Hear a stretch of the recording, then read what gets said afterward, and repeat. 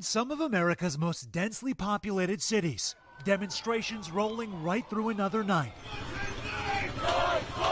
The jam-packed streets overflowing with anger, but officials hope not another wave of COVID-19. New York's Governor Andrew Cuomo giving voice to concerns across the country.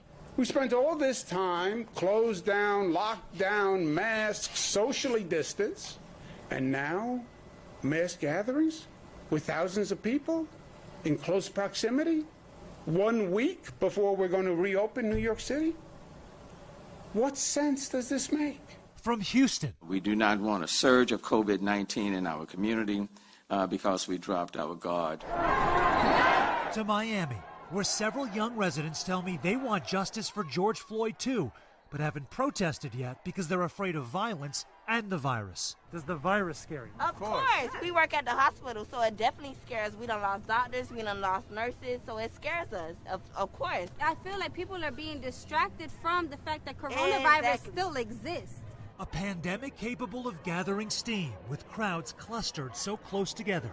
On Monday, the first comprehensive study published on whether masks and social distancing can keep the virus at bay. Some simple actions show a gaping difference in risk of infection. 3% if you're wearing a mask, about 17% if you're not. A 2.5% risk if you're keeping at least 3 feet of distance from someone else, spiking to almost 13% if you don't. And health experts say the danger's only aggravated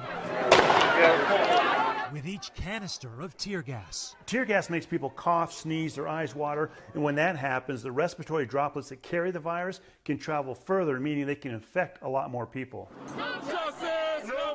The potential chilling to leaders like Chicago's mayor. God forbid that we see a spike that overwhelms our healthcare resources, just as we saw light at the end of the tunnel. For now, a quest for justice on the streets, with many hopeful that can happen safely.